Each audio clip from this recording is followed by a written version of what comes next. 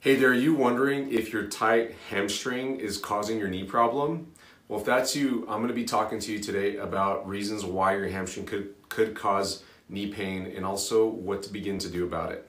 My name is Dr. David Minoff. I've been helping people out with knee problems for years. I'm a specialist manual physical therapist over at El Paso Manual Physical Therapy, and tight hamstrings is something that we see in just about everybody with knee problems. But we help them out with these tight hamstring issues, and of course their knee problems resolve and they get back to doing all the things they love to do. One of the first questions that we get from our clients with knee problems is, how can tight hamstrings hurt my knee? And the answer to this is simple. Around the knee joint, there's a ton of muscles that attach. The calf muscles from the lower leg, the front of the thigh has what we call the quad muscles, and then on the back of the thigh are the hamstring muscles.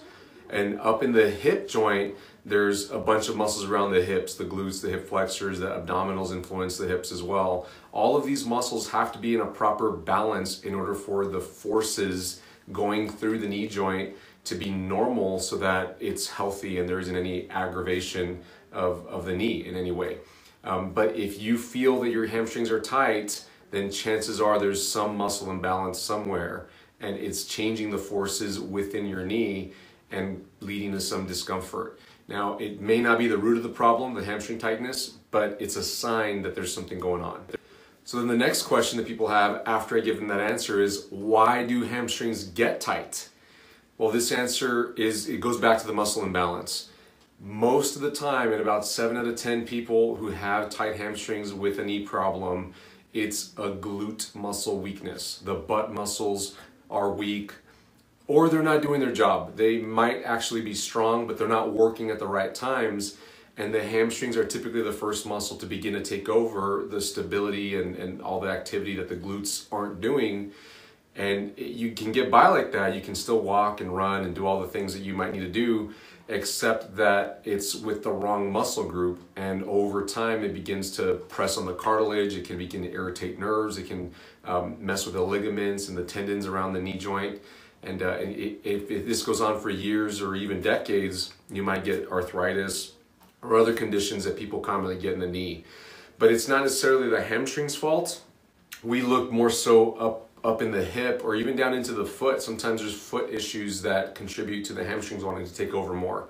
So if the glutes are not active enough, then the hamstrings, because they're the next muscle next door to the glutes, if you go down the leg, they tend to take over and cause some bad forces around the knee joints. Of course, the next question that we get from our clients is, what do I do about my tight hamstrings? How do I strengthen my glutes, or what's next?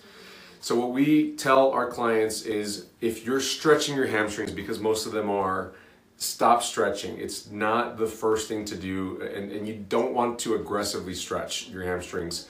One of the bad things that can happen if you are aggressively stretching your hamstrings, and you want to stop it right now, there's reflexes inside of muscles. When you start to stretch a muscle, the harder you go, if you reach a certain threshold, a certain point of stretching, there's little reflexes that go off inside the muscle that actually make the muscle want to contract. So if you stretch your hamstring real hard, the muscle will actually want to shorten. And that's not good, because you're going to be working against yourself on the stretch. You might actually start to stretch out the tendons or injure the muscle somehow. So it is not a good productive thing. In the long term, it's going to make your hamstring even tighter. And the other effect of stretching is it doesn't last very long. If you do a proper stretch, you do it kind of light, and you actually do get a lengthening effect, that can happen, and it might give you some short-term pain relief.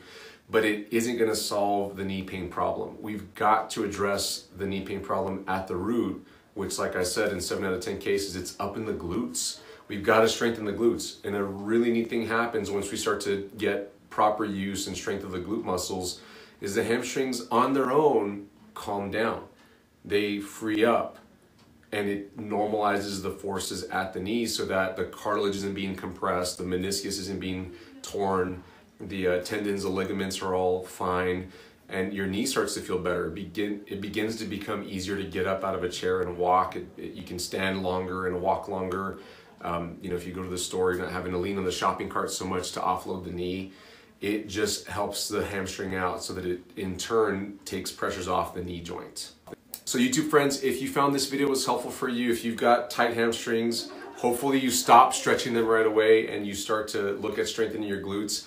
If you're looking for glute strengthening exercises, head over to the playlist on our homepage for YouTube where there's tons of videos. If you look at the knee videos, also the sciatica and back videos, there's some videos in there that talk about glute strengthening exercises. There's tons of videos on there for strengthening the glutes.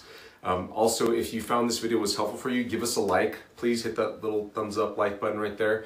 And please subscribe to our channel. Hit the subscribe button over there so that you can get notified whenever we release new videos that are helpful in your health. Thanks guys. Have a wonderful day. Bye-bye.